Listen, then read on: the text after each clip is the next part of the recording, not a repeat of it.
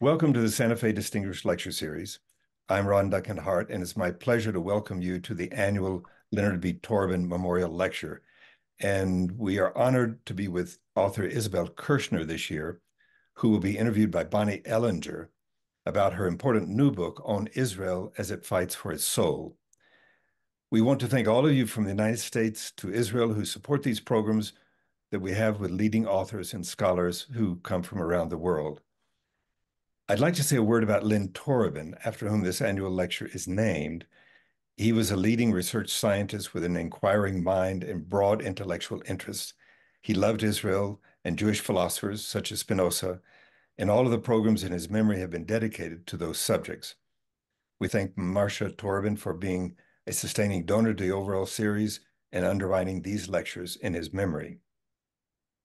I have the pleasure of introducing Ms. Torobin now, who is the founding director of the Santa Fe Jewish Film Festival, and she will introduce Isabel Kershner and Bonnie Ellinger.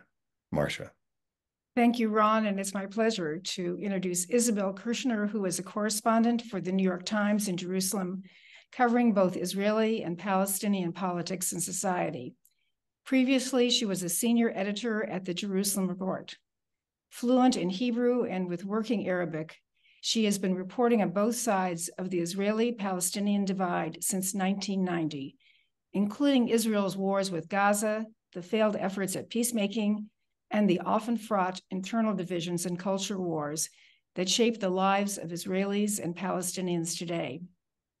Her latest book, The Land of Hope and Fear, Israel's Battle for Its Inner Soul, examines the schisms within Israeli society beyond just the Israeli-Palestinian conflict, and with a focus on domestic issues critical to understanding Israel today.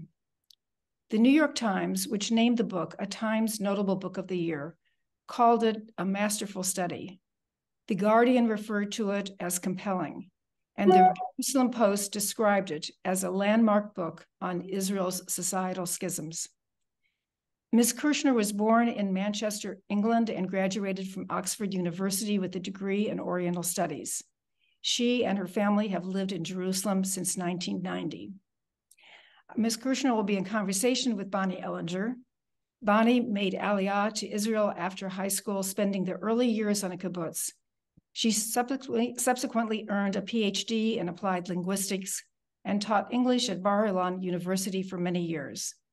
In Santa Fe, she has taught biblical and conversational Hebrew and has played a key role in the Santa Fe Distinguished Lecture Series organization. Bonnie, I turn it over to you, and welcome to you both.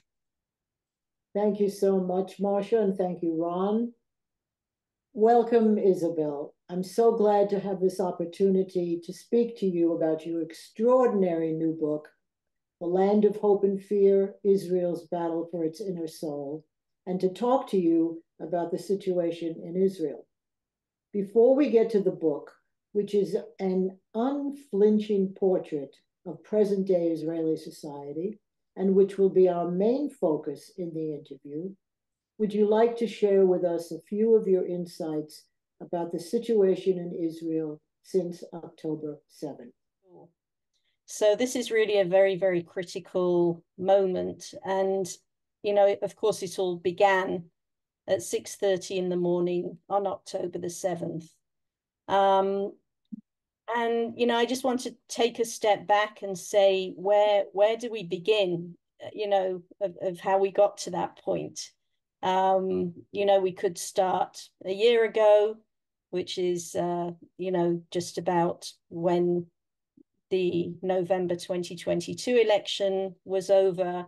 And actually, when I finally had finished my last touches on the book and it was going to press right then, the government that was formed after that election, which brought Netanyahu back to power, was the most right-wing and religiously conservative and ultra-nationalist government Israel has ever had in its 75 years. The agenda of the government, as you all know, was extremely polarizing. It set off on a campaign to overhaul the country's judiciary, in a way that many, many Israelis felt would undermine liberal democracy in Israel. We saw months and months of mass protests in the streets. We saw thousands of reservists from the Israeli military saying, if this goes ahead, we feel the government has broken its contract with the people. This is not what we signed up for, and we will not show up next time.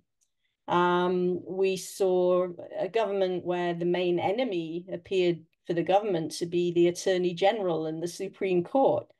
We heard warnings from the Defense Minister last March, Yoav Gallant, from Netanyahu's own Likud party, saying that this situation could have absolutely devastating consequences for the security of Israel. It's making us look weak in the enemy's eyes. And Netanyahu, in reaction to that, tried to fire him. So we can also start maybe from the morning of October the 7th or before 6:30 or from October the 6th, when this country was actually very, very wrapped up in reliving the trauma of the 1973 war. It was literally the 50th anniversary of that terrible intelligence failure that led to the surprise. And the country had not healed over 50 years from that. The archives were opening up. We had the Golda movie, reassessing Golda Meir's legacy. And you know what was on the agenda then on October the 6th, which was, you know, Sukkot, the end of Sukkot holiday. It was fights about religious practice in public space in Tel Aviv. Would people be allowed to hold religious ceremonies with gender separation in the middle of Tel Aviv? This is what was consuming Israel that day, the night before. Or we can go even further back and say, you know, this is a country that's been split since before it was even founded, since before the state was founded in 1948, over where exactly Israel should be and how to handle the conflict with the Arab world and with the Palestinians, and, you know, the issue of partition. A country that pushed off dealing with that issue until it just became more and more and more complicated. The Palestinian leadership in the meantime has become so split and weakened and unable to deliver, and increasingly radical with Hamas in Gaza. So all of these divisions have been there, all feeding in a way to this moment. Now, I'm not saying that the divisions caused what happened. Hamas caused what happened on October the 7th. But it caught Israel at a very, very divided, tumultuous time in its history. And, you know, I called my book The Land of Hope and Fear. And the fear, well, you know, that's easy to see now. The fear of what happened on October the 7th, the people from those border communities along the Gaza border, they speak about it, of what happened that day, as a Holocaust. You had armed Hamas gunmen going from house to house, literally murdering people in their beds. And this is an absolute nightmare for the Israeli people. These were communities which, for the larger part, believed in coexistence. They believed that the people on the other side of the fence, the ordinary people, more or less probably wanted the same that they wanted out of life, and had worked for coexistence in many cases, the kibbutzim along the border, and became the target of the most awful massacre. So the fear is easy to see. Then many people ask me, well, where's the hope? So I just like to finish off these opening remarks by saying that what we've seen since October the 7th, in terms of the citizens stepping up, has actually been remarkable. We saw during the mass protests of the year before for the preservation of Israel's liberal democracy, we saw the multi-generational masses of people coming out week after week, holding the Israeli flag, because they cared. They cared about the future of the country. And what we saw on October the 7th and 8th was all those same people immediately pivot to volunteering, to just a huge public campaign for releasing the hostages and to focus the government's mind on releasing hostages.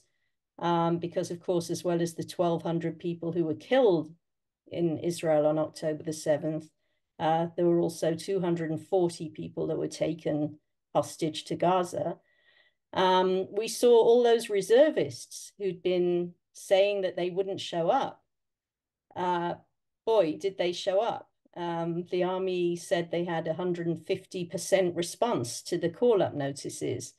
In the months before, you heard the doctors talking about maybe wanting to leave Israel and relocate.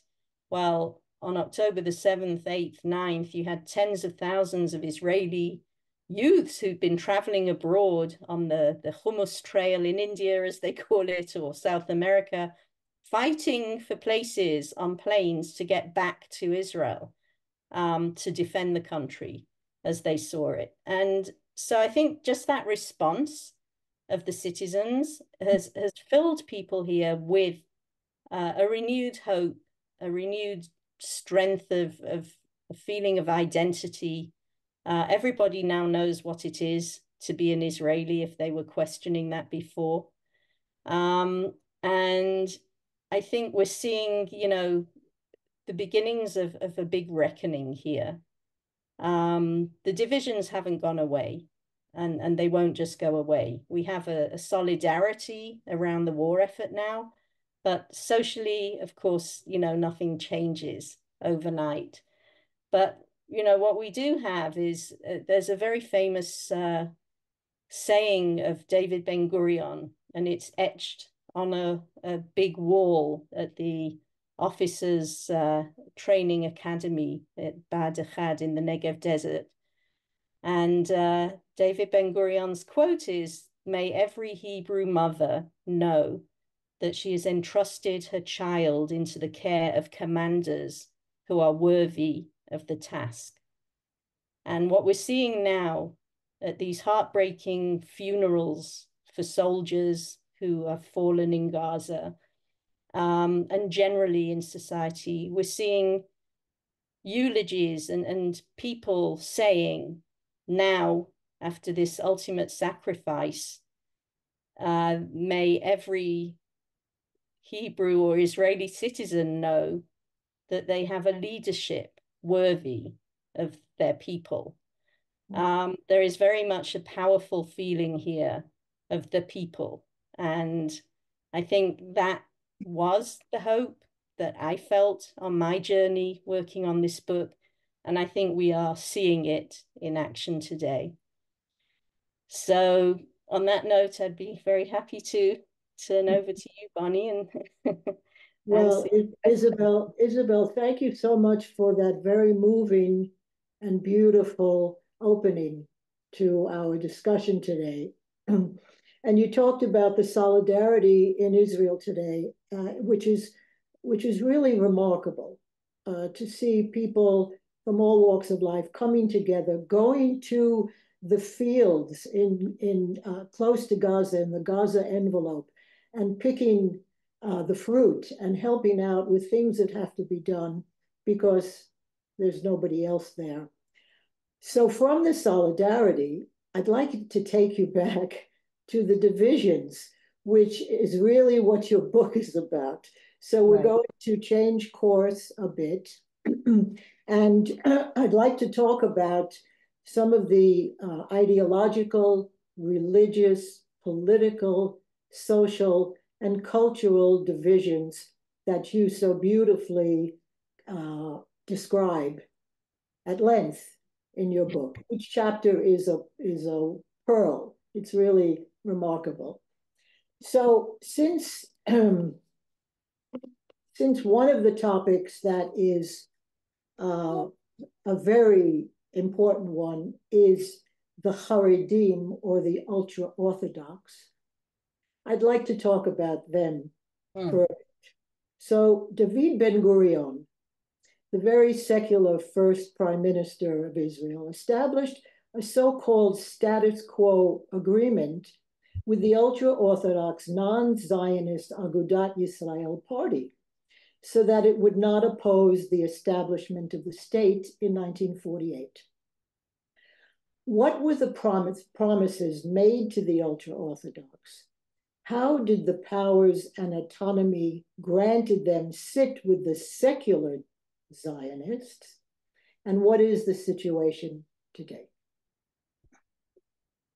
So the bottom line of the status quo agreement was that the Israeli state would have a Jewish character and respect certain principles. So the Sabbath, Shabbat, there wouldn't be public transportation. Shabbat would be the weekend, the day of rest.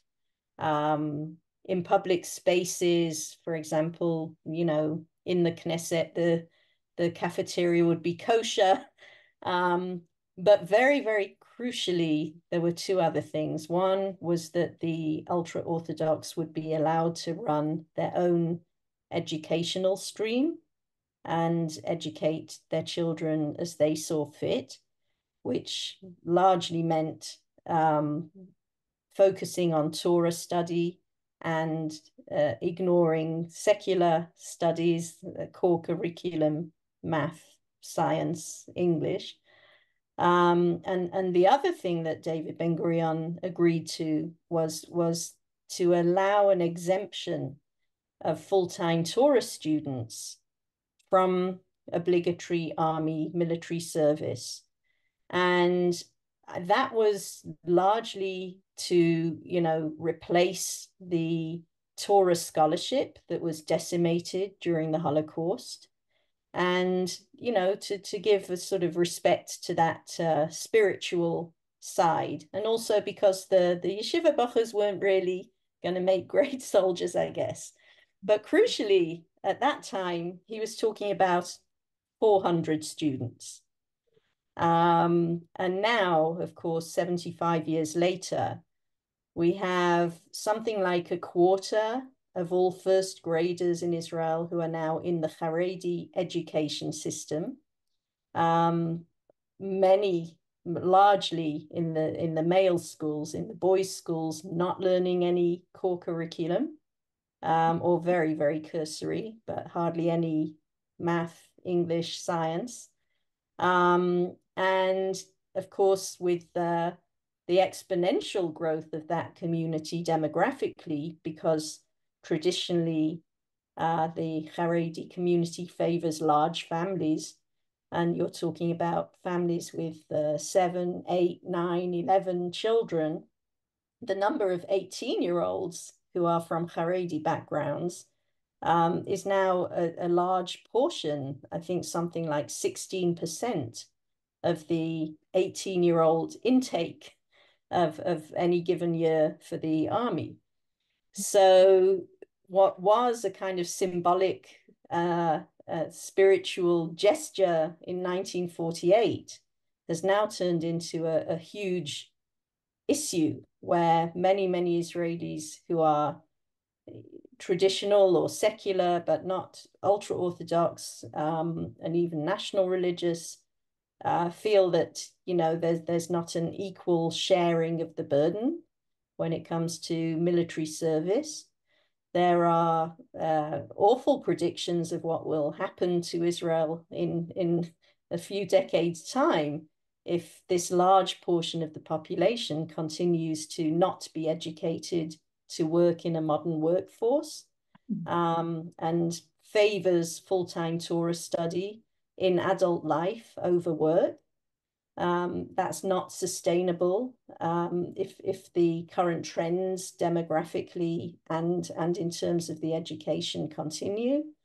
And yes, how do the secular forces react? Well, originally, I think David Ben-Gurion's concept was that, you know, in time, the Haredi community would kind of shrink and see the light, you know, and be won over by modern enlightenment and the modern Israeli society. And, you know, in a way, the opposite happened, because the community just grew larger and larger, and the hardcore became bigger and bigger. So, you know, and have become quite a political force and have a lot of leverage in Israel's coalition governments, and have sat in most of those in recent decades. So, you know, on the other hand, I have to say that along with the growth of the core, of the hardcore of the Haredi community, there's also a growing margin of Haredim who grow up in the community but do want a more modern life. They do see themselves as Israelis. They do want to go to work. Some join the army or volunteer. You know, you have these organizations here like Zaka, the search and rescue and emergency services, full of ultra-Orthodox volunteers who want to serve in another way. And that's happening too. So there's a kind of, you know, dual dynamic going on here, where in some ways Israel is becoming more Haredi in terms of the numbers, but the Haredim are becoming more Israeli. So, you know, how this is going to play out, we'll have to see. But on the eve of October the 7th,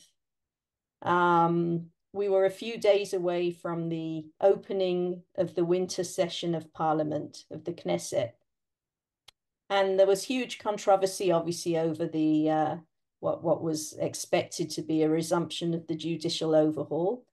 But the primary issue on the agenda for the winter session, which the Haredi parties who hold a balance of power in this government had insisted on, was to formalize and anchor in Israeli law the wholesale mass exemption from military service of the yeshiva community, of most ultra-Orthodox young men.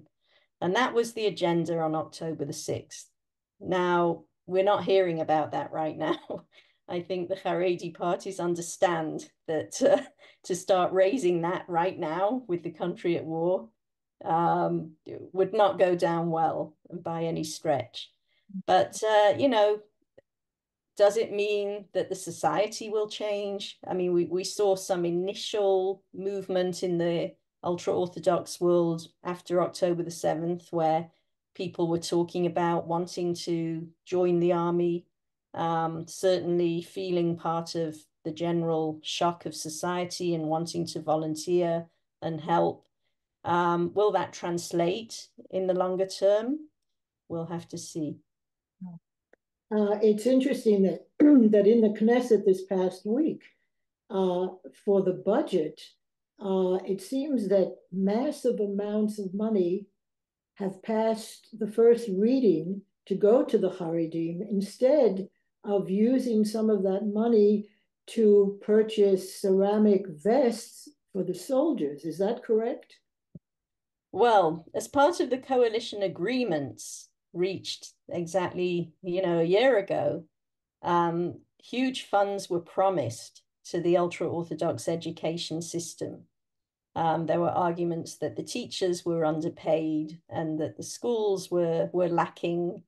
Now, in the past, Israel, the government had conditioned increased state funding of the ultra-Orthodox schools on the ultra-Orthodox schools agreeing to teach some core curriculum subjects, some secular studies, and said, if you want state funding, that's dependent, conditional on you teaching your kids to be able to work in the future. With this coalition agreement, that all went out of the window, and huge amounts of coalition funds were promised. And that's what we're seeing now. We're seeing it being doled out. And yes, there are voices against that.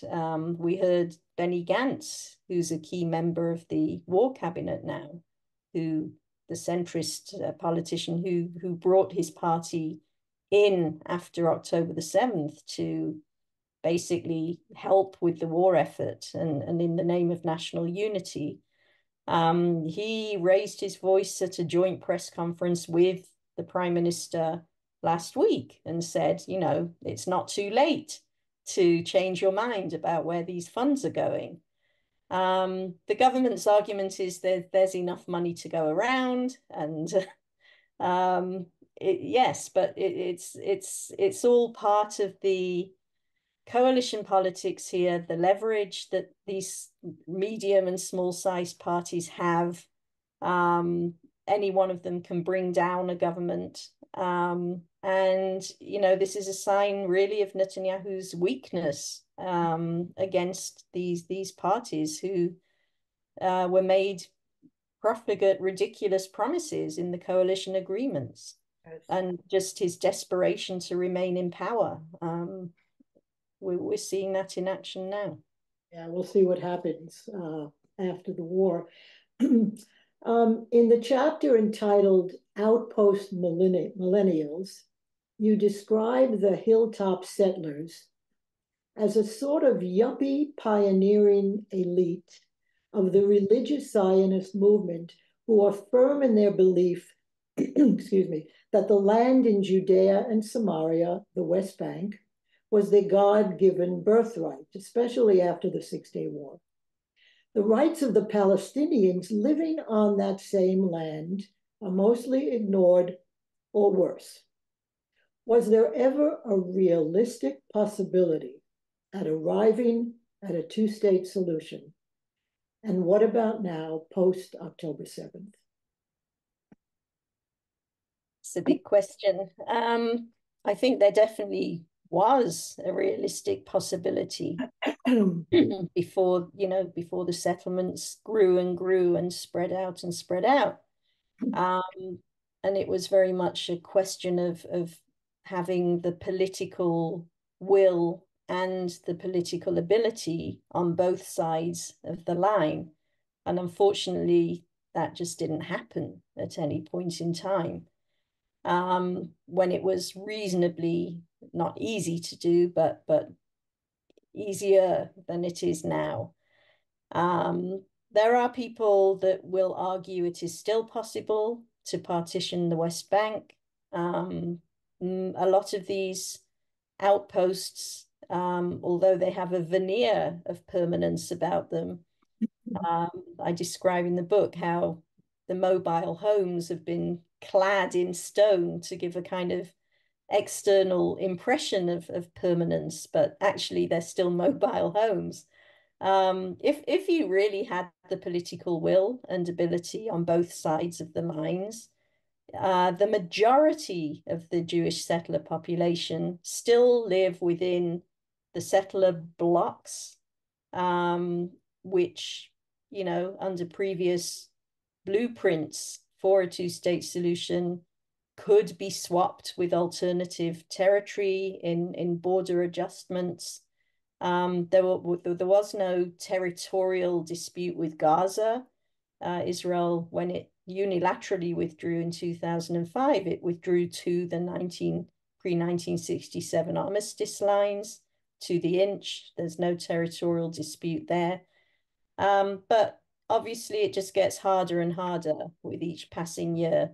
The more settlements you have, the more entrenched they become, the weaker the Palestinian leadership. And yes, the more right-wing Israel becomes. So, you know, there's been a shift. And we're seeing in this government elements that in the past were considered fringe. And now, you have these fringe elements running the finance ministry and the national security ministry. So, can we turn the wheel back? But there's still no alternative in terms of a viable solution that anybody has come up with. And that's why we still hear the Biden administration talking about needing to keep the option of the two-state solution alive and not prejudice it by building more settlements. Because the more you have out there, people say you can't unscramble an egg, and what we're getting territorially is a scrambled egg. Okay, thank you for that. I'd like to go now to the Ashkenazi-Mizrahi divide. And for people listening, the Ashkenazi Jews are the ones who are mostly from Europe, United States. The Mizrahi Jews, their background is from the Middle East, the Arab countries, and this has always been a problem. And you write that the Ashkenazi-Mizrahi divide, which has persisted since the founding of the state, should have become anachronistic after 7 decades. How is it that all these years later, this legacy of discrimination still exists in many facets of Israeli life? And one more question. How did Ashkenazi politicians like Begin and Netanyahu make use of the underdog status of the Mizrahis to their political advantage? And how did Ben-Gurion not understand in 1948 what Begin and Netanyahu understood 30 years later and beyond? It's a big question. It is. Let me start from the end. Okay. When the Mizrahi waves of immigration began in the 1950s, this was a blessed thing for Ben-Gurion and for the Ashkenazi establishment at the time. Israel wanted and needed population. And, Israel very much was happy to have these waves of Jews coming from Morocco, from Iraq, from Egypt. But the Israeli needs at the time were also to populate some of the sparser, remoter areas of the country. And so many of the immigrants from Morocco, from Iraq, they were taken basically from the boats or from the airports to remote locations where Israel needed to populate. And they were kind of dumped in these transit camps, which were, sheds and tents at the beginning, freezing cold in the winter, muddy and boiling hot in the summer, very little employment anywhere near in the vicinity. And, this kind of, in a way, drew the line right then between the urban, more established Ashkenazim who were around the Tel Aviv area and, with commercial opportunities, and many of the Mizrahim who were in these, very remote areas. Some were given, communities with chicken farms or whatever, but opportunities were slim. And the attitude toward the Mizrahim was very arrogant at the time from the Ashkenazi political establishment. Arabic, many came speaking Arabic. That was the language of the enemy. There was not only no respect for the culture that the Jews coming from the Muslim world were bringing with them, it was actually looked down upon and became a kind of taboo. And this was the beginnings of the split of the divide, the Ashkenazi Mizrahi divide. As we go forward, to how did Begin manage to capitalize on this? Menachem Begin, he was the kind of flip side of Ben-Gurion's labor Zionism, and he was the Jabotinskyite revisionist right-wing part of the building of the state. But after the 73 war, when resentment began to grow against, partly because of that failure, largely because of that failure of the surprise of 73, you had this huge resentment growing against the old Ashkenazi labor establishment that had been in charge of the country since 1948. And Begin just knew how to capitalize on that. And he rode into power in 1977 in the political revolution of that year, which for the first time brought the Likud and the right into power in Israel. And he rode in on that wave of resentment, much of which was fired by the Mizrahi underdogs of society. Now, when we fast forward to today, we have a very complex picture, because culturally, the Mizrahi Jews make up about half the Jewish population of Israel. Culturally, there's been a complete turnaround. Mizrahi culture now is in. Singers here, Jewish Mizrahi singers sing in Arabic. Moroccan food is the mainstay for many Israelis. The highest paid pop singers here, they're all Mizrahi singers. It's become mainstream Israeli culture. And you have a young generation who've become much more educated than their parents were. And you have a lot of mixed families of the Ashkenazi and Mizrahi parents, and the children are completely mixed. And, it's very hard nowadays really to tell, honestly, who's a Mizrahi and who's a Ashkenazi, quite frankly, in many, many cases. And yet, as you asked, Bonnie, why is there still the notion of divide? And that is partly because for Netanyahu, it works. A lot of the Likud base has remained loyal ever since the days of Begin. The hatred of the old labor establishment has gone from generation to generation, of how people's grandparents were treated when they came. The narrative of the building of the country, of, what was seen as the Ashkenazim taking all the credit for building the country, whereas the Mizrahim, really, they had a hard time. They populated these remote areas. The tent cities, the transit camps turned into development towns, which were often very miserable places to be. But they played their part in building this country and populating this country, and felt it was never appreciated or recognized. So now, with the younger generation, you have young activists who are taking on these issues and wanting to right the old wrongs, and to not sweep it under the carpet of history and say, well, we're doing okay now, but to actually look back and redress some of these issues.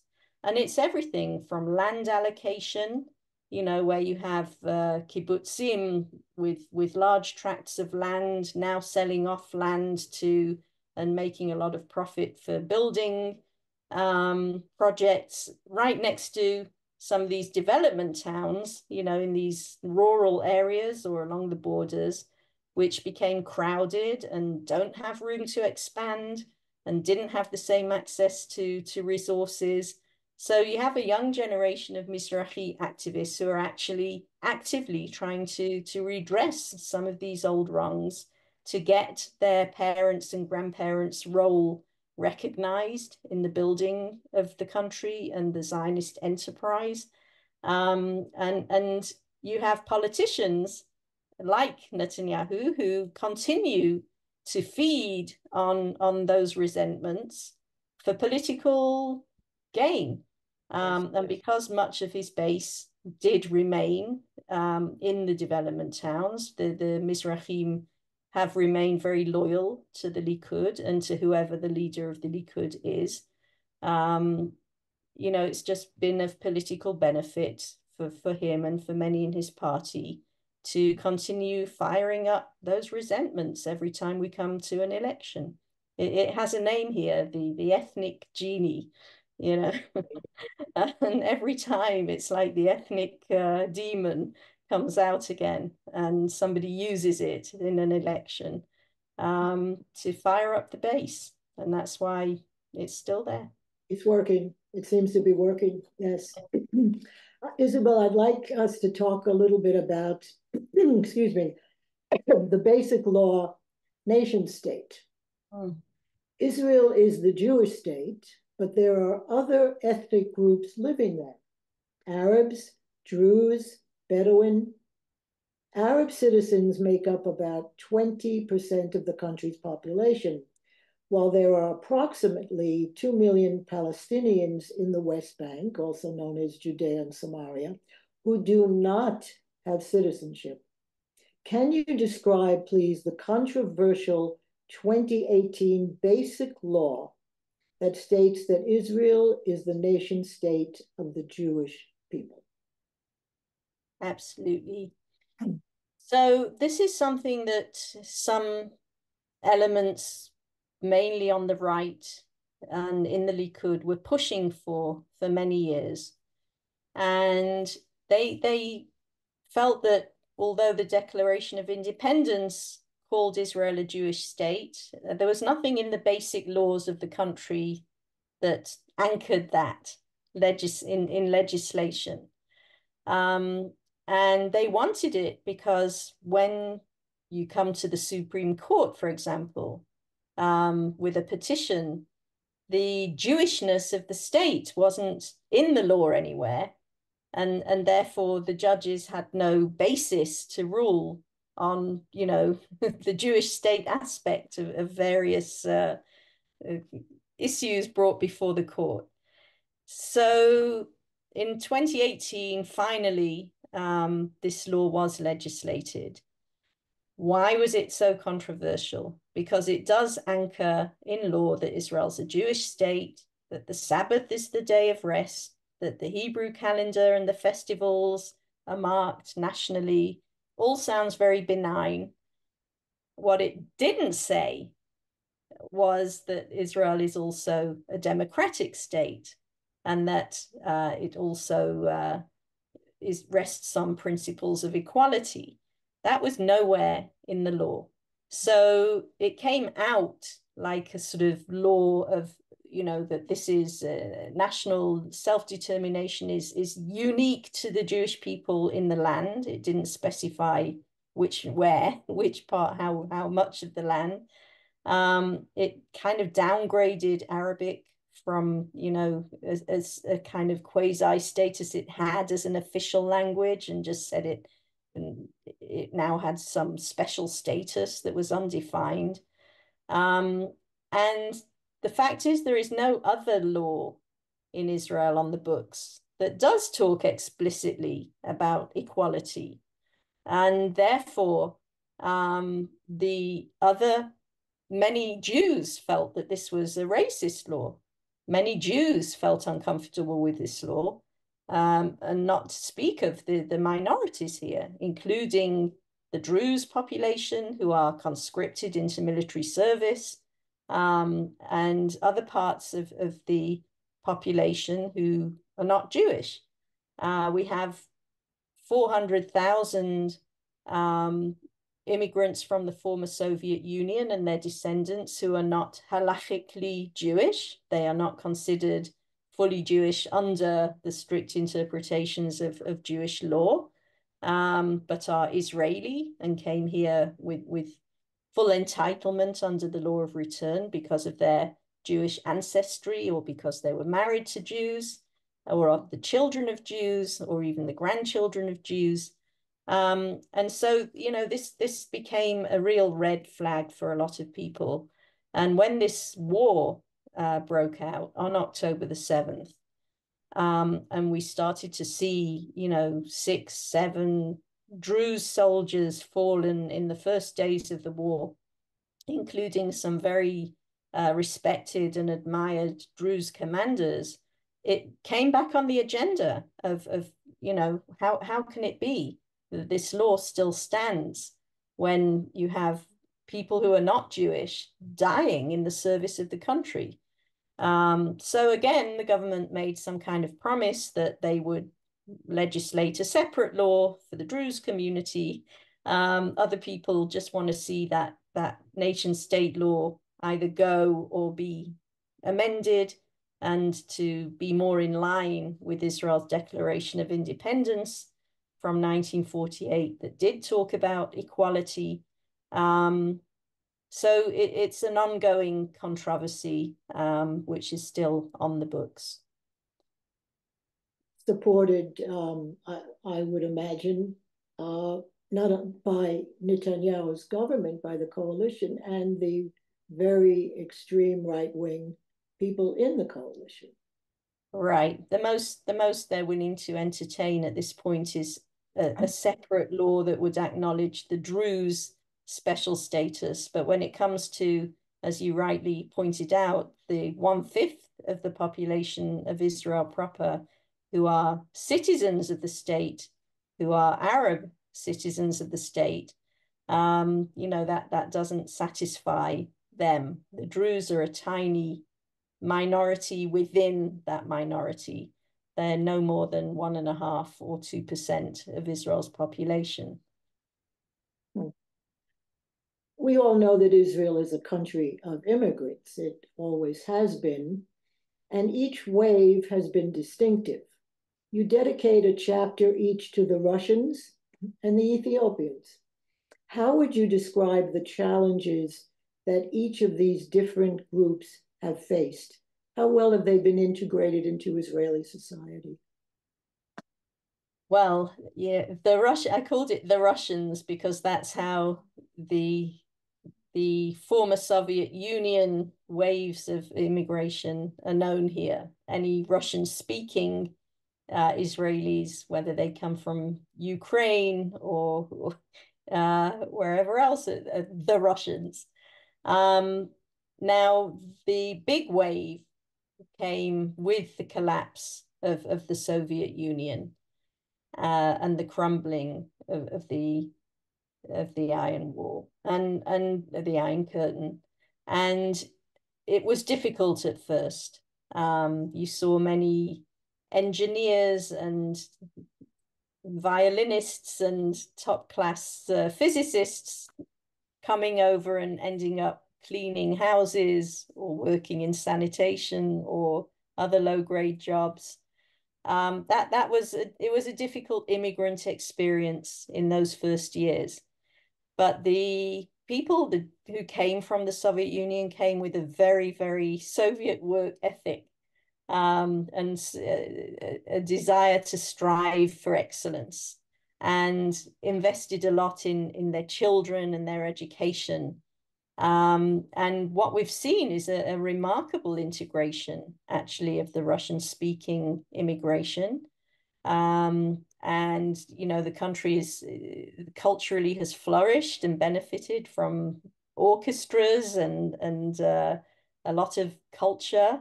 The high-tech industry that was just in its infancy then in the 1990s benefited also from the influx of engineers.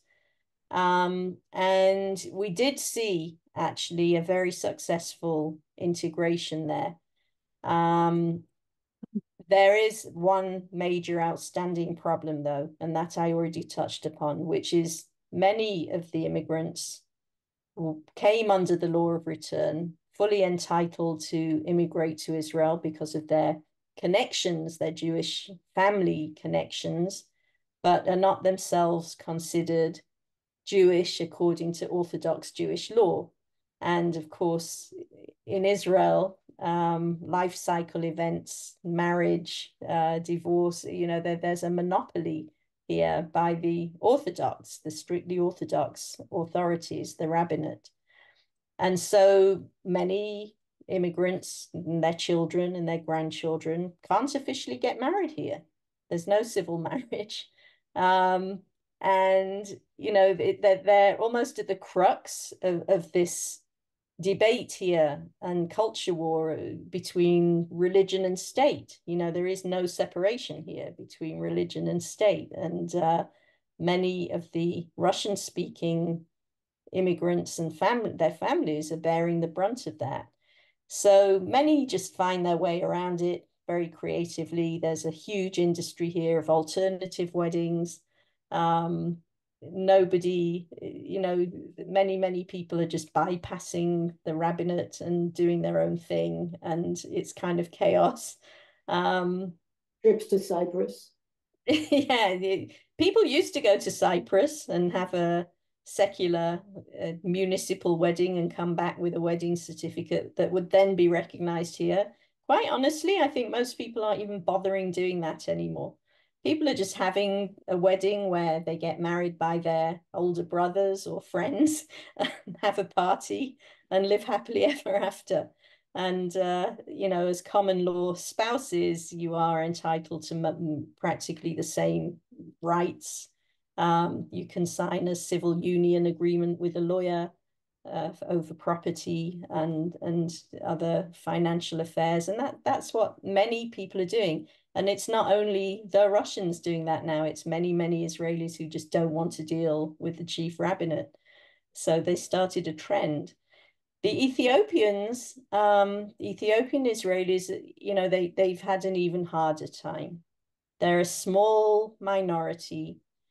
Many came without, you know, from very rural areas of Gondar province or wherever, and had to really make their way in a modern society that was totally strange and foreign.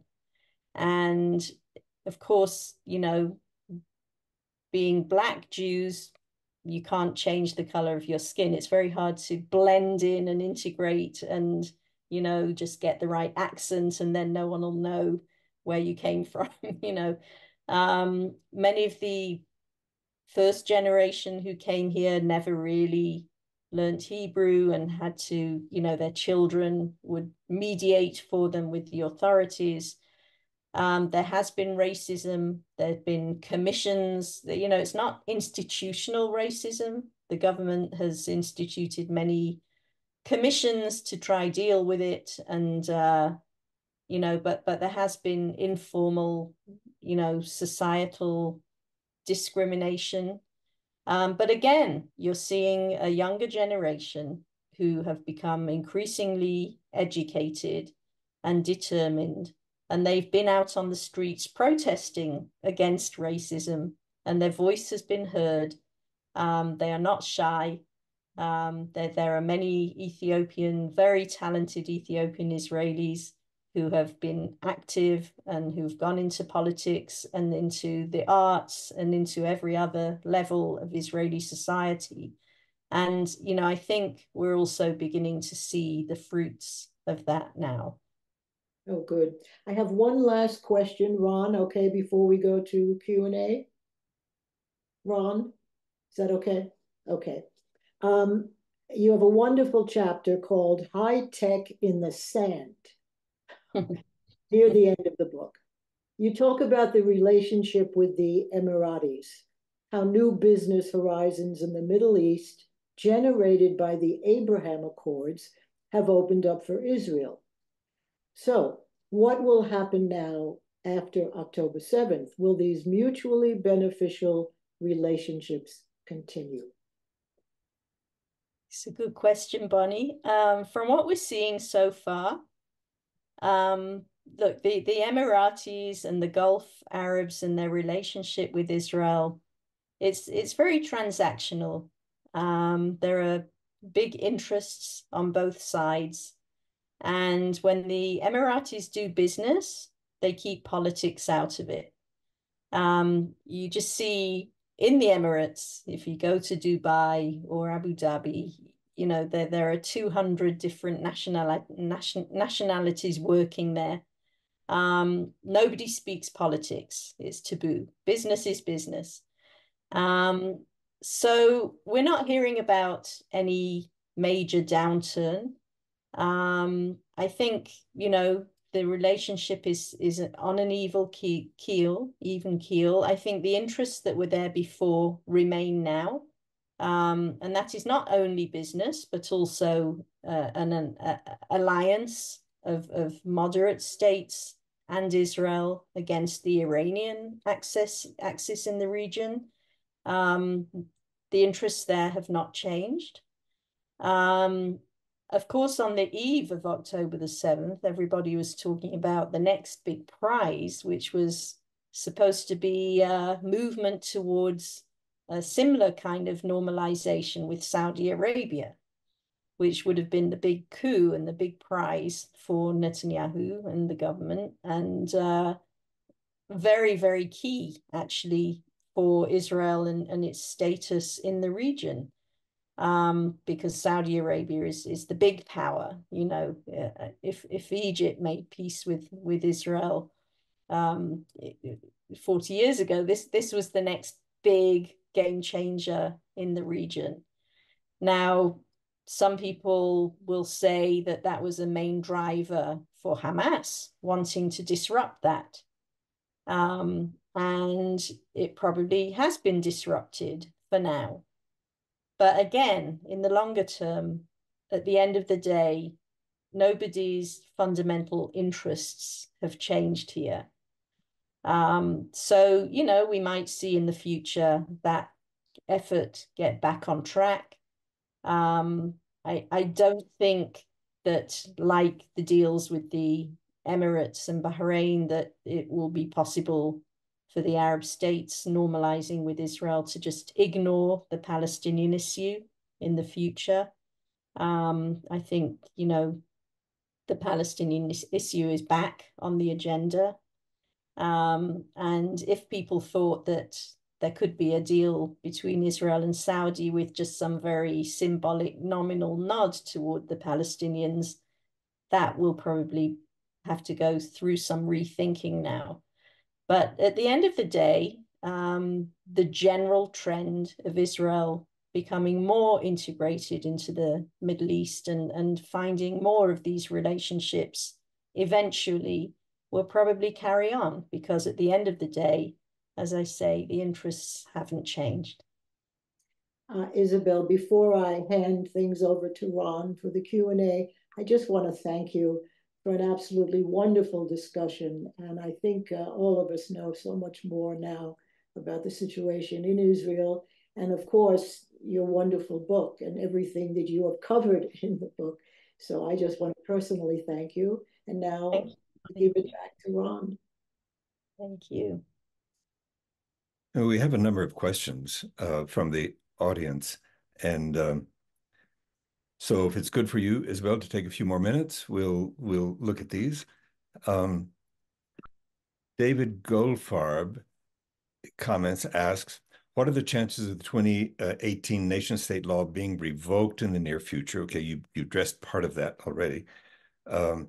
Not only, and he goes on to say, not only is it, he considers it to be immoral, but also foolish, both as part of trying to include Arab Israelis in Israel as a whole. From a Hashbara perspective, the world sees Israel claiming to be true democracy for all its inhabitants. Now, I don't know, can you address that? Yeah, look, will it be revoked? Not by this government. But I think, as I said in my opening remarks, I think there is going to be a big reckoning at the end of all of this. We don't know how this war is going to end or when it's going to end. But at some point, you know, we're already seeing a big divide resurfacing or beginning to emerge, even if it's still mainly below the surface. And that is, on the one hand, you have the supporters of this government and the Netanyahu supporters, the Bibistim, as they call them, who will be blaming the protesters and the reservists who said they wouldn't show up. And, you know, all the Israelis who came out onto the streets against the government over the last year, they'll be blaming them for making Israel look weak in the eyes of the enemy. And on the other side, you'll have the liberal Israelis blaming a government that failed, that did not see this coming, that was absolutely obsessed with all the wrong things. And I think we are going to see some political realignment. We're going to see elections at some point, way before they were due. And we, you know, are probably going to see political change. I don't like to predict if Netanyahu will survive or won't survive. It's always a bad idea to write him off because he keeps coming back. And it does depend how this war ends. Does it end with Hamas diminished or gone and all the hostages back, which would be a great victory for Israel, or does it end with something vaguer? We don't know. But there will be a political reckoning and there will be a realignment. And depending on the outcome of that, you know, the nation state law could well be back on the agenda. And yes, there's a lack of wisdom in that law having been passed the way it was. At the time, people said, well, it's just symbolic. Well, if it's just symbolic, why do it? You know, if it's going to be so controversial and so provocative, why do it? So yes, I mean, we could see change there. Will this government revoke it? No. Erica Jones and Judy Klinger both have a question about Netanyahu's support for Hamas, and particularly referring to the article that came out in the New York Times today by Ronan Bergman and Mark Mazzetti. So I don't know if you could comment on that. Yeah, I wouldn't say that it was his support for Hamas. I don't think any Israeli that you will find was actively supporting Hamas, but there was definitely a notion for a long time of a kind of divide and rule. That if Hamas was functioning in Gaza and you had an address in Gaza that you could deal with, and if that was Hamas, then it would split the Palestinian polity and make it, you know, to lessen pressure on Israel to come to terms with the Palestinian Authority. There are people in this government who see the Palestinian Authority, the Western-backed authority in the West Bank, as, you know, a terrible enemy that had to be diminished. But I think what we saw was a kind of what the Israeli government and what Netanyahu thought over the years was a kind of pragmatic policy of buying quiet, get Hamas into a position of being responsible and governing their own people in Gaza and thinking less about fighting Israel and more about providing jobs for the Palestinians. And Hamas kind of fed into this with a deception over the last year and a half where it made Israel believe or fed into the Israeli government's belief that what really mattered for Hamas at this time was to get more work permits for Gazans to come and work in Israel, to keep those suitcases of Qatari money coming into Gaza. And you know, Israelis and Netanyahu and the government saw it really as buying quiet. Of course, it all totally blew up in their faces. It was a deception. That's not what Hamas is about or was about. All the while, they'd been planning October the 7th. Coming back to the basic law question again, Hallie Faust has a question about, he said that during the debates, there were lawyers and politicians who claimed the equality of citizens was already dealt with in other legislation and wasn't really needed. But that you claim today this is not the case. Would you kindly elaborate on the distinction? Yeah, look, the word equality doesn't appear in any of the other basic laws, but there were two major basic laws legislated in the 1990s that the Supreme Court of Israel interpreted as meaning that there should be equality for citizens. It was about human dignity and the right to work, and the Israeli Supreme Court judges interpreted that as meaning that there should be equality. And they have used that standard in their rulings ever since. And that was what was considered the legal revolution of the 1990s that this particular government was fighting against when it was so bent on pushing through this judicial overhaul. The idea was to roll all of that back. I would say that there are many people in this current government and on the Israeli right who don't believe in equality. The ultra-Orthodox parties don't want equality or believe in equality. The far right don't believe in equality for the Arab citizens of Israel, the Palestinian Arab citizens. What you hear from Netanyahu himself, if you listen carefully over the last year, was that Israel would respect the equal rights of individual citizens, but not equal rights for groups. Israel, this government, the right in Israel, doesn't believe in equal rights for the Arab citizens as a group, as a minority, only equality on an individual level. And you won't find the word equality written in any of the laws. As I say, it was the way the Supreme Court interpreted those basic laws, but it didn't appear in them.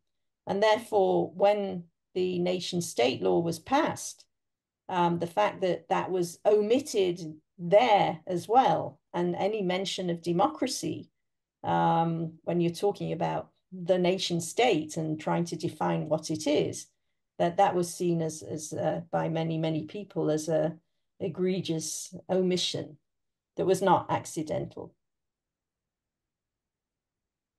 Avril Harris, who is an ex-South African, asked you to speak to the accusation of the apartheid, and pointing out that there are Arabs in the Knesset and Arab heads of departments in hospitals and ministries and that sort of thing. Could you comment on that? Yeah, look, this is touchy ground, but I've never really found the campaign to label Israel as an apartheid state either correct or useful in any way. If you take just the West Bank, okay, and you say, well, there are two different laws there for the Jewish settlers and the Palestinian population. There's a two-tier system where Jewish settlers are considered Israeli citizens and are tried in Israeli courts if they're tried, whereas the Palestinians are tried in military courts. You know, some people will say, well, there's a clear example of apartheid. But, you know, the fact is that a lot of the arrangements that are in place now in the West Bank, in the occupied West Bank, are the result of agreements under the Oslo Accords of the 1990s. Now, of course, the Oslo Accords were supposed to have resulted by now in a permanent agreement and in Palestinian, some form of Palestinian self-determination, and that hasn't happened. But to label it apartheid, I'm not sure that I agree with that even in the West Bank. But when it comes to Israel proper, to call it Israel proper an apartheid state, it's just wrong. I mean, yes, there are problems. There's been discrimination. There are gaps in legal terms. But Arab Israelis are in the Knesset. We had an Arab Israeli party in the government, in the last government. It's not apartheid. And in some ways it kind of cheapens the concept of what apartheid was in South Africa. And I know there are legal definitions of apartheid that people apply and say it doesn't mean it's like South Africa. But that term does mean something. And I think if you live in Israel for anything more than 2 days, you will see that this is not an apartheid society in Israel proper. David Schulman asks an interesting historical question. How would Menachem Begin look at Israel's current government? That's a very interesting question. I don't think he would like it much. Menachem Begin, he was a stickler for the rule of law. And I don't think he would be very happy with all this, judicial overhaul business where this government has been trying to curb the authorities of the Supreme Court and to, basically to limit its powers in a country which lacks any formal constitution. It has one House of Parliament. It has a figurehead president whose role is mostly symbolic.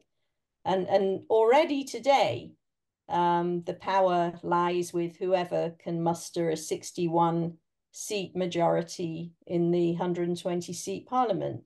And the only block on that power of the government is the Supreme Court at this point. So to have the government with its, in this case, 64 majority, trying to limit and curb the authorities of the Supreme Court, I don't think Menachem Begin would have been happy at all. We have a couple of questions about the settler community. One of them is especially referring to what are the divisions in that community that have emerged since the eruption of the war? And any other comment that you can make about it? You don't really hear so much about divisions within the settler community, but I think that there are divisions. And the settler community itself, I mean, you're talking of hundreds of thousands of people. You're talking, within the West Bank of 400,000 plus people now of Jewish settlers, but they're not homogenous. You have urban settlements where it's very mixed. You have secular Jews, you have Orthodox Jews, you have some massive ultra-Orthodox settlements, which are very close to the 67 lines. And then you have the ideological religious Zionist settlements, which tend to be more homogenous within themselves and spread more around the territories and closer to the Palestinian population centers. And their ideology is to prevent any Palestinian contiguous state from arising there. In the last election, because the more moderate Jewish Home Party that had represented part of the settler community was seen as having betrayed the settlers by going into a government for the previous year with Yair Lapid, the centrists, and Benny Gantz, and heaven forbid, an Arab party of Mansour Abbas, the Islamic Ram party. He'd burnt his bridges, Bennett, with the settler community. And in the last election, there was no Jewish Home. There was no more moderate Jewish settler party to vote for. So many of the settlers who couldn't bring themselves to vote for a non-religious party all voted for Smotrich and religious Zionism, which is the hardline, ultra-nationalist end of the settler movement.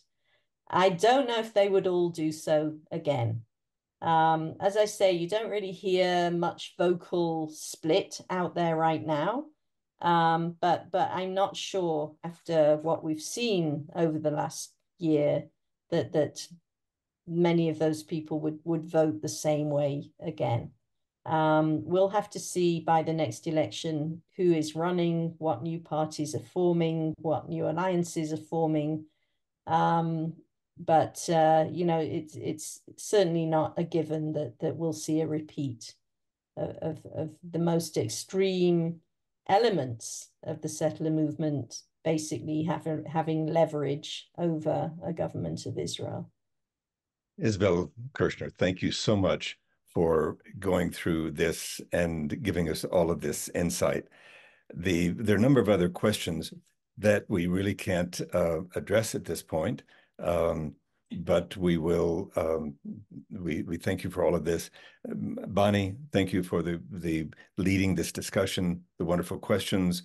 Marcia, for the support for these programs and that the wonderful introductions that you made as we start today. Before we leave, I would like to just highlight this. This is a wonderful book, and I really would like to encourage, if you haven't read it, this is a book that helps to understand where Israel is today and looking at the background. You know, there's some wonderful, very personal accounts. The writing is beautiful. The discussions are good. And go get the book. Just get it on your own and read it and share it with friends. It's worth it. Yes. So thank you. Well, it's been lovely being with you all. Thank you all. And Bonnie, thank you for the questions and for all of you for listening. And thank you, Marcia and Ron. It's been really a pleasure being with you all. And happy Chanukah. Happy Chanukah, Chag Sameach. Thank you for being here. Remember, you can see more of these programs on the Jewish Learning Channel on YouTube, and we look forward to seeing you next time.